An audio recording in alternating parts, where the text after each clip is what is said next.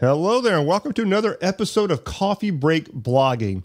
Now, I want to get started today by saying that there's certain words that I just kind of cringe a little bit in this online marketing space when people use them. And these are words that, it's funny how it kind of gets entered into the jargon of the way people talk, and they don't really think about what it actually is saying, you know? One of them is the word engage. This word engage is one that we use when it comes to basically talking with people on social media, but who in the right mind goes out into the world and says, I want to go engage with you, or can we go to a coffee shop and let's engage for a few minutes? It's just a really weird word, but yet in online marketing, people say, well, you got to go out and engage with your community on social media.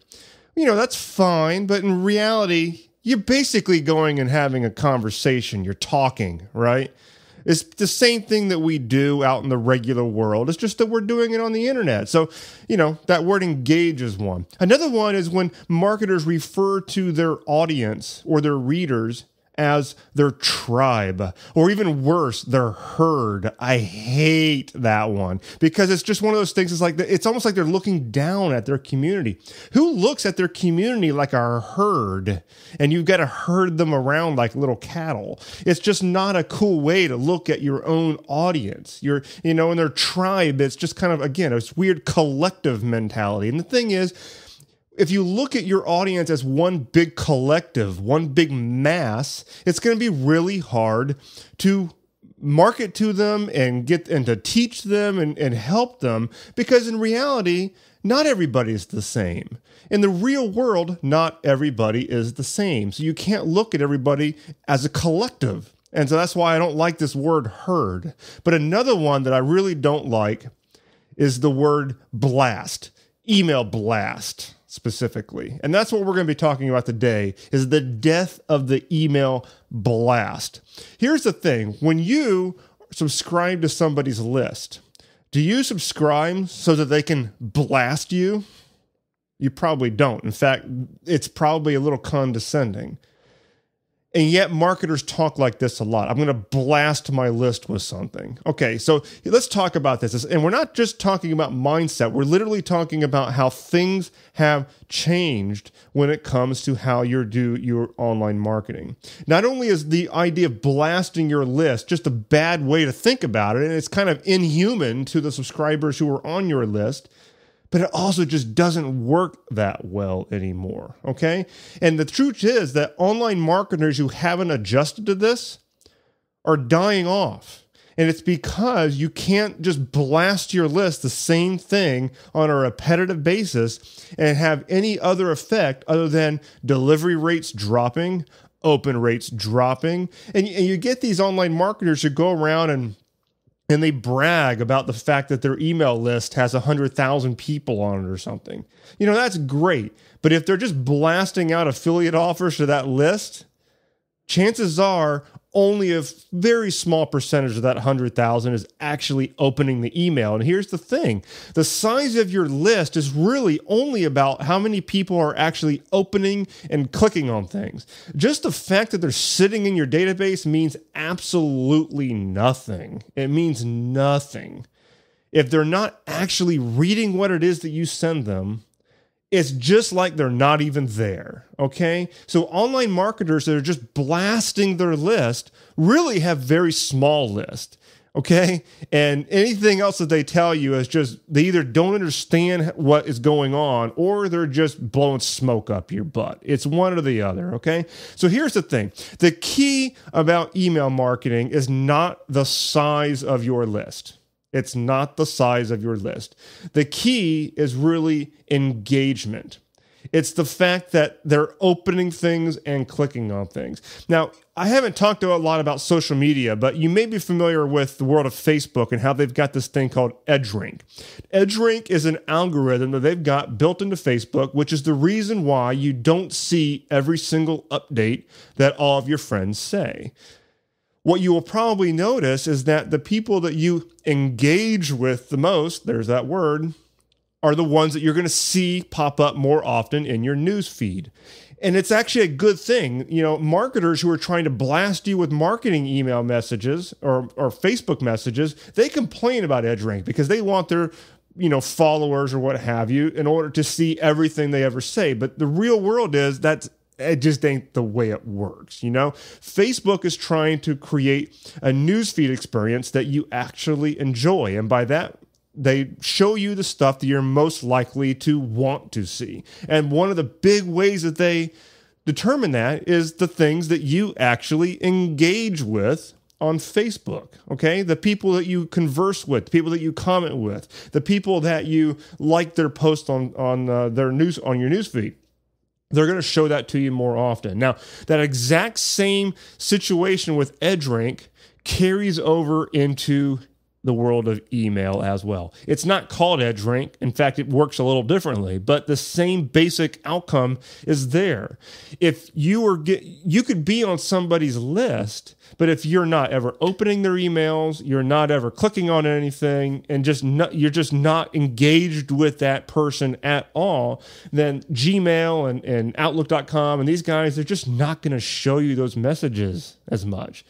And so open rates and click-through rates with you as the email marketer, those are the metrics that are a hell of a lot more important than the size of your list, okay? So don't worry about the size of your list. And there's many, many cases out there where people who have lists that are quote-unquote small have outperformed and outsold marketers that have much larger lists. And it's because those people with much larger lists are probably not actually engaging their list very well. And you see this particularly in the affiliate marketing space where you sign up for somebody's lead magnet and then all they do is blast you affiliate offers.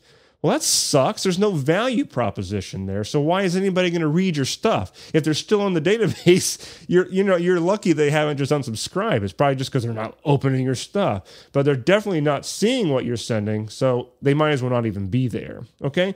So the big thing here is instead of thinking about just linear email lists and how big your list is and stuff like that, you need to be thinking in terms of community. You need to be thinking about community, not your list, okay? And that community is not only on your email list. They're actually spread around in different places. They're on your Facebook groups. They're on your Facebook pages, maybe even your personal profile, your Twitter account. Maybe they're connected to you on LinkedIn, maybe on Pinterest. Maybe they're in your retargeting list. And they're seeing your banner ads out there. Maybe they're on Google Plus, so anytime you post something, they're getting a little notification right there inside their Gmail account. There's multiple touch points out there, and these people can be in your community and engaged with you in many different places. And the thing is, the more that they're engaged with your brand, I'm just going to keep using that word engaged here because it is like the terminology that we're all using. The more they're engaged with you, the more effect is going to be had. You're not just blasting them with stuff. That's old school marketing. That's old school marketing, is to be thinking about just exposing them to your message. No, you want them to be exposed to your message, but you want them to actually engage with it, act on it, click on it. That's what you want. And it doesn't really matter where they do that from. It doesn't matter if they click on your link in your email or if they click on your link from Twitter. They're still an engaged member of your community. The truth of the matter is that online marketing is not nice and linear. Okay, it's not one of those things to where it's as simple as get them to your blog, get them onto your email list. That's it.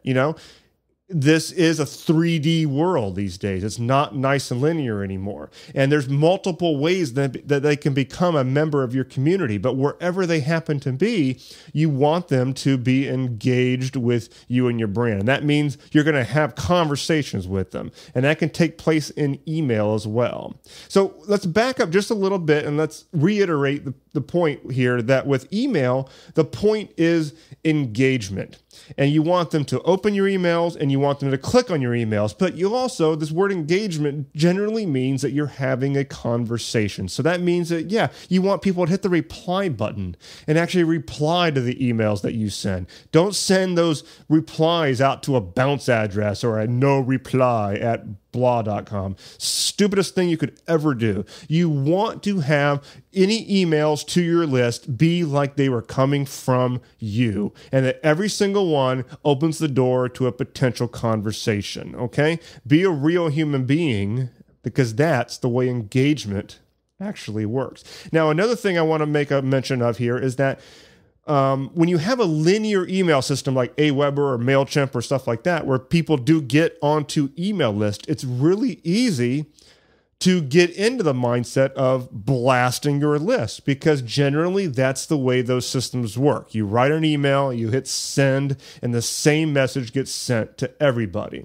But I just want you to be aware, and looking over the horizon a little bit, is that the most ideal way to go is that every single subscriber who's on your list is going to be treated uniquely to them based on the things that they've indicated interest in, how they're interacting with your stuff, things like that. And the thing is, it does require a more robust email marketing system than Aweber or MailChimp or some of those guys can provide. They're just not set up to do it. The key is to send the right message at the right time to the right person. And in order to do that, that's where we start getting into marketing automation systems on the likes of Ontraport or Infusionsoft or ActiveCampaign. And we talked about marketing automation tools in the last episode, so you can back up and check that out. But you need to see that coming and realize that the future really is being able to have every single person on their own schedule getting email messages from you that you can pre-write, but the thing is they're unique to that particular situation because you set it up that way. And it's a little hard to do that with this linear system where everybody gets the same autoresponder sequence and that kind of thing. Okay, so again, keyword here is engagement. If you are just starting out, you're going to have a linear system. That's fine. But over the horizon, be aware of some of the options like ActiveCampaign and some of the others that will allow you to set up automated follow-up sequences, but yet they react to what the person is doing and what they're engaging with, because that is where you get out of the fact that email blasts, they're just not working that well, but move into the world of the fact that unique marketing that's very individual. People are not a collective. They're just not. They are individuals, okay? All right.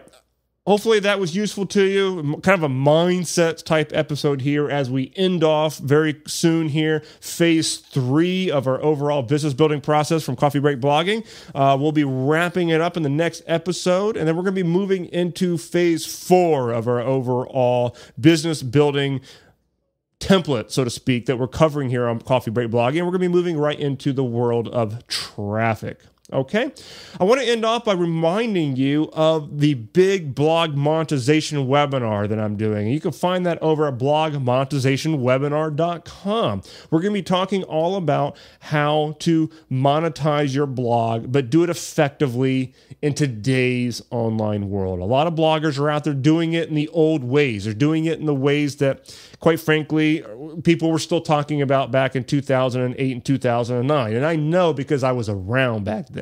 And it's just the same basic stuff you're seeing, banner ads and guest posting and all this stuff. And the world has changed. And if you're not aware of how the world has changed and how you need to structure things with your site to accommodate that, to actually enable you to grow, you're going to be at a loss. And we're going to be talking all about that on my free live training, and you can get your seat registered totally free over at blogmonetizationwebinar.com. Okay?